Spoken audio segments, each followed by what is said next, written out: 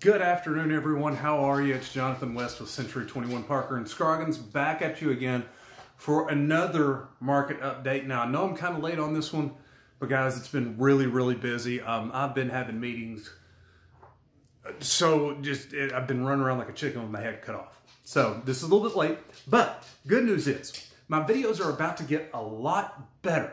I've got some lighting coming, and I've got a green screen coming. Shh, White doesn't know about that yet. Shh. Okay, so they're going to get a lot better. So let's go over what happened in Saline County in the housing market for the month of December in the year 2019. And then next week we will go over what happened in the entire year of 2019. So to start us off, it would help if that's turned on. To start us off, the current market as we sit today, and my wife keeps texting me and that's why it keeps buzzing. So our current market, we sold 119 homes in the month of December with an average list price of $213,921. 3-bedroom, 2-bath, as usual in Saline County. Those dominate the market.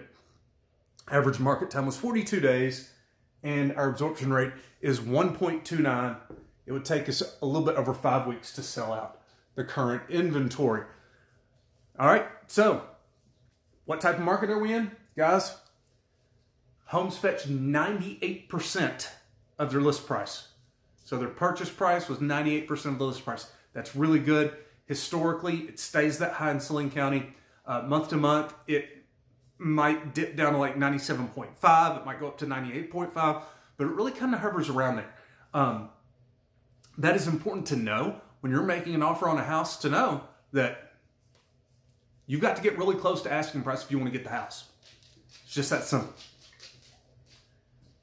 And seemed to have doubled that slide, didn't I? Excuse me for that. So monthly sales, once again, 119, 42 days on average.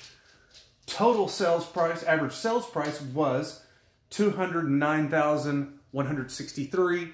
And for the month of December, there were $24,890,462 in total transactions.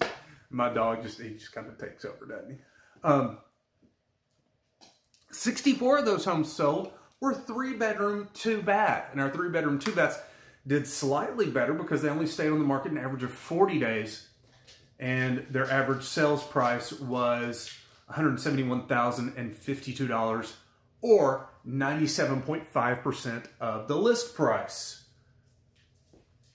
Sales comparisons. So here you see October.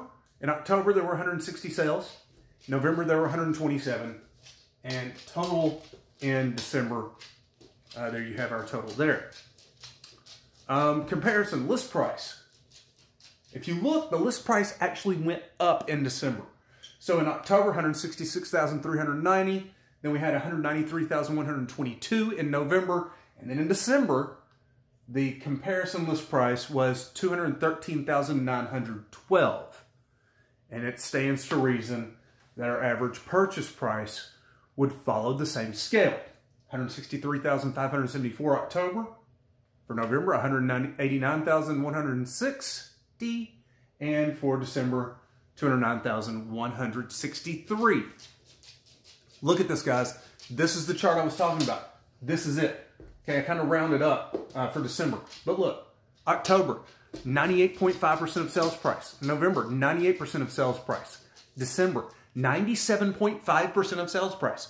So you've got to get close. I know that everybody's looking for a deal. Everybody is, right? But you got to put yourself in the shoes of the seller.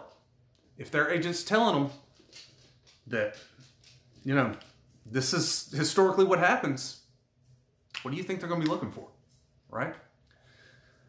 So it's something to keep in mind.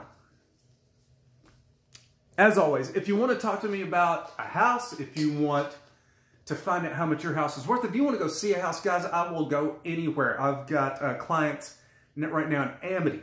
I've got them in Stuttgart. I've got them in Benton. I've got them in Bryant. I'm got a meeting for my first ever commercial deal, hopefully, coming up this Thursday. I'm going to be going up to Mountain View. I literally go pretty much anywhere in the state. Call me. There's my cell phone number. You can either call me or text me. There's my email address down there. I would love to talk to you. Guys, have a wonderful day. Have a great rest of the week. And we will see you next time. Take care.